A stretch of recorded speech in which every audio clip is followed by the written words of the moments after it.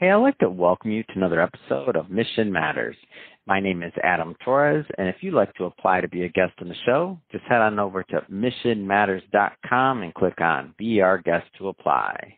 All right, so today I have Morgan Taylor on the line. He's co-founder of Jolly SEO. Morgan, welcome to the show. Yeah, thanks, Adam.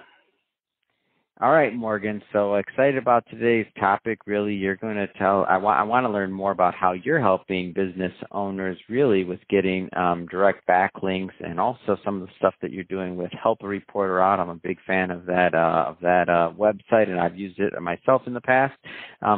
Before we get started with that, we'll start this episode the way that we start them all, with our Mission Matters Minute. So, Morgan, we at Mission Matters, we amplify stories for entrepreneurs, executives, and experts. That's our mission. Morgan, what mission matters to you?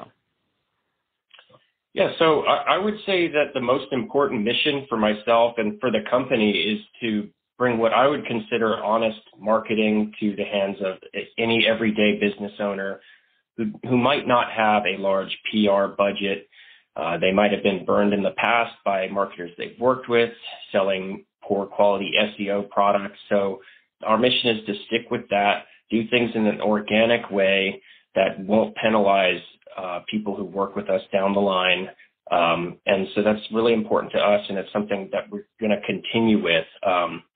Being somebody who has purchased shoddy backlinks myself, I've been victim to that. I definitely understand how that feels. And so we want to continue that and sell marketing services to the right kind of people. And if they're not the right fit, we won't sell it to them. Awesome. Love bringing mission-based entrepreneurs on the line to share, their business, their story, how they're doing what they're doing, and really what we can all learn together and benefit from that information so we can all grow together. So great to have you on. And I guess just to get us kicked off, how did you get started in the space? Tell me a little bit more about your background. Well, yeah, it's kind of interesting. Me personally, I was working as a bartender several years ago. I started dabbling in content creation, just writing blogs as a side gig. I had my first child coming, so I wanted to make some extra income. And this was because I had reconnected with an old friend of mine from high school, Greg Heilers, who's the other co-founder at Jolly SEO. We kind of just got together, started doing content work, and made a small little agency out of that, and carried on for a little while until at one point we realized, all of these people that are coming to us to have blogs written for them, they're really doing this for marketing purposes, and more specifically so that they can improve how their websites show up on Google. And so we figured, content writing, it's okay. There's not a lot of margins. It's a tough business. If any of the listeners have tried it, it can be difficult. So then we pivoted to what we do now, which is building backlinks for people, and a lot of that is using this platform, Help a Reporter Out.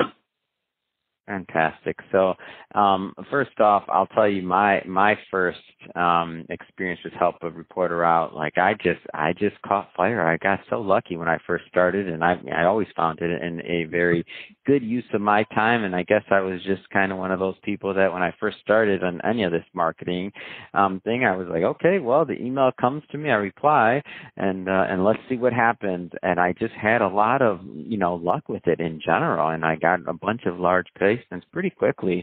And I've heard many other people say good things about it as well. So I want to go into that and what you're doing. But first thing, I'd like for you to talk maybe just a little bit more on the backlink side of things, because I like to start pretty basic on this conversation, because I don't want to assume that everybody has gone that route or has had the misfortune or fortune from the standpoint of getting burned and doing the wrong thing, so that they can learn what was wrong and now learn what's right. But maybe just start with that side of things, because I don't like the importance of backlinks and let's just say high level how they work.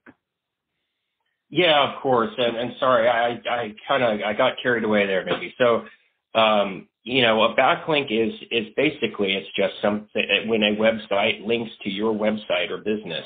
And it's one of the main factors that Google or any search engine uses to determine how authoritative your website is. Mm-hmm. So in addition to having content on your website like blogs, you also want to make sure that you have reputable websites mentioning and linking to your website in articles and content they have. This lets Google know that your website is something that should be appearing at the top of search results. It's one of the factors, and so we call those backlinks. And it's these days an important part of any online marketing campaign. So now you mentioned, there's things like getting good, reputable backlinks, and then let's just say not so good. Could you maybe give us a feel for what that means? Yeah, so what we would consider a reputable backlink might be a publication that's a name brand publication that you've heard of. So if say, businessinsider.com was to link to your website, one of their articles, that's much more important than, say, a local blog on some very niche topic, maybe if you get what I'm saying, like, something like about cats or something like that, that doesn't get a lot of traffic or web visitors. Yeah. And so for business owners, like why it should be a good, reputable part of their what they're doing in terms of putting content out, just to make sure I'm understanding this right, is because essentially the more links they have going back that are good links to their website, the more reputable that Google's going to say, okay, if other people are linking to this site, then there must be there must be content on there that's worth people seeing. So they give it a little bit more credibility. So it's kind of like Google uses that third-party validation of bigger sites, or not bigger sites, but of other sites that are reputable brands, and the more of those over time can lead to Google saying, okay, yeah, this site has good content. Am I off on my understanding, or correct me definitely if I'm wrong? No, you're spot on. I mean, Google just doesn't have time to check out everyone's website and see if it's a good website or authoritative website, so they rely on third parties that link out. Exactly. So now you have this thought process. So and you create this company. So Jolly SEO. Tell me a little bit more about how that formed. Well, like I said, we decided to make a pivot to doing digital marketing, SEO, search engine optimization in particular.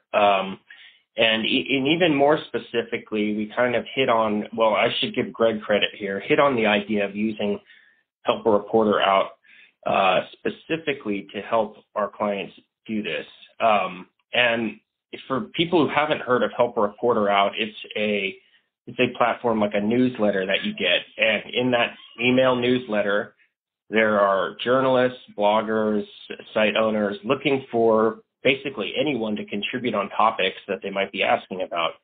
Now, it could be they're looking for CEOs to talk about leadership. They could be looking for business owners to talk about financial topics, or, basically anything you can imagine. Could be fitness related, leisure related. So a lot of people know about this newsletter because it is very good at getting your name out there, not just for getting these backlinks that I mentioned, but also for the PR value of speaking on these high-level websites. But it's difficult, and I know you hit on it right away, and you had some success. But not everyone knows how to do this sort of thing themselves.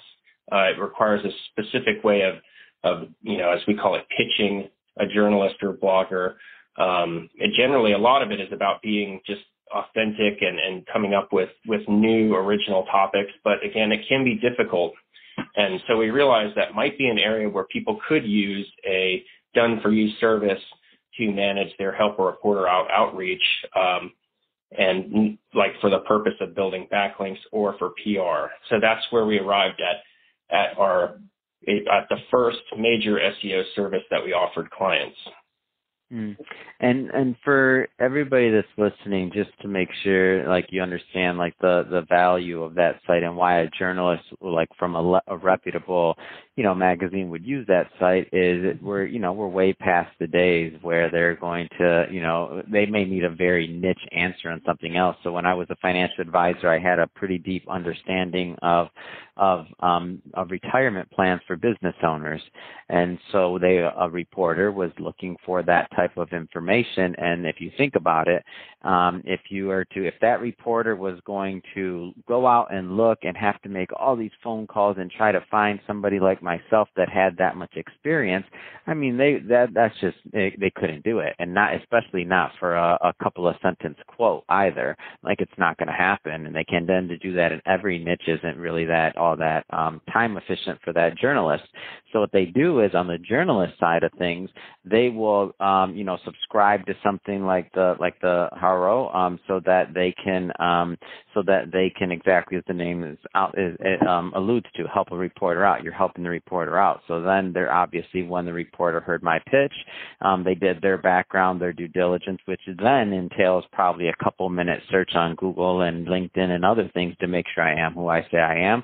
And then now their fact checking is just way further along. And so they can make that. So it really is creating a win-win scenario and win-win service.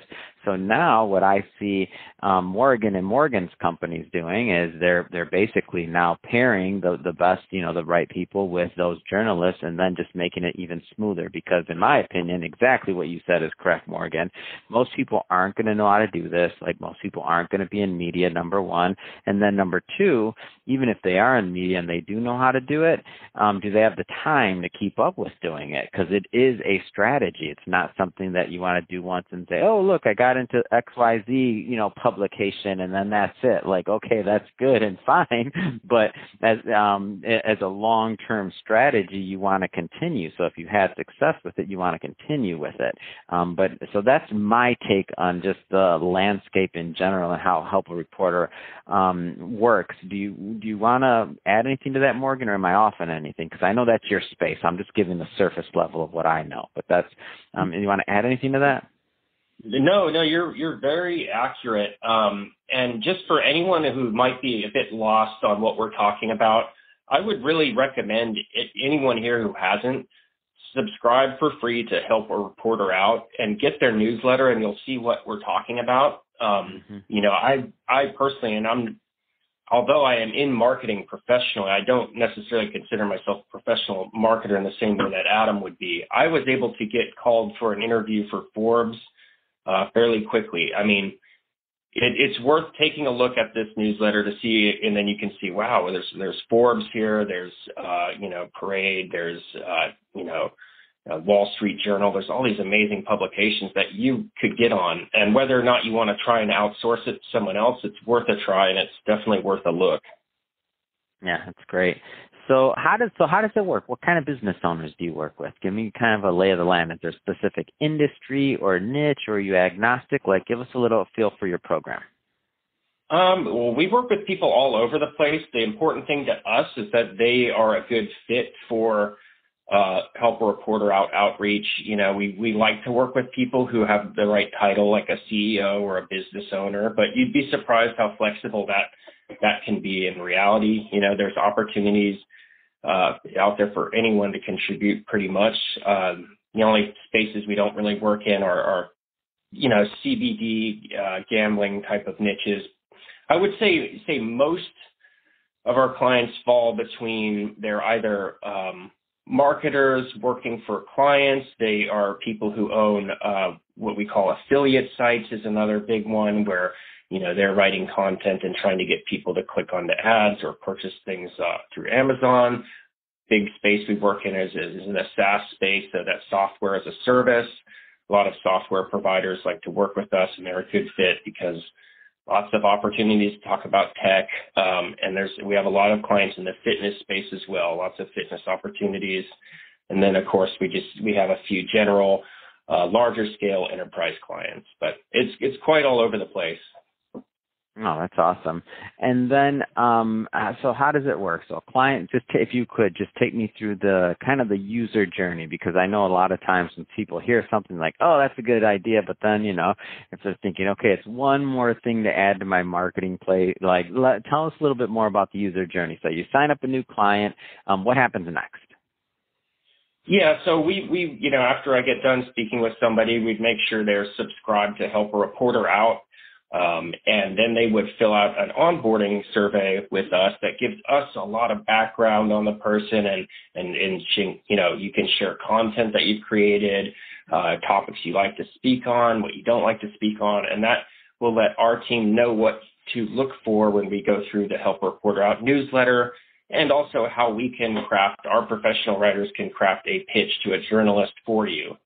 We like to make the process basically 100% hands-off, because we know if somebody's paying money to have their marketing done by someone else, that means they are short on time. So we like to make it very hands-off in that way. But that's pretty much it. After we get those things, we start doing outreach and then alert our clients when we get a win.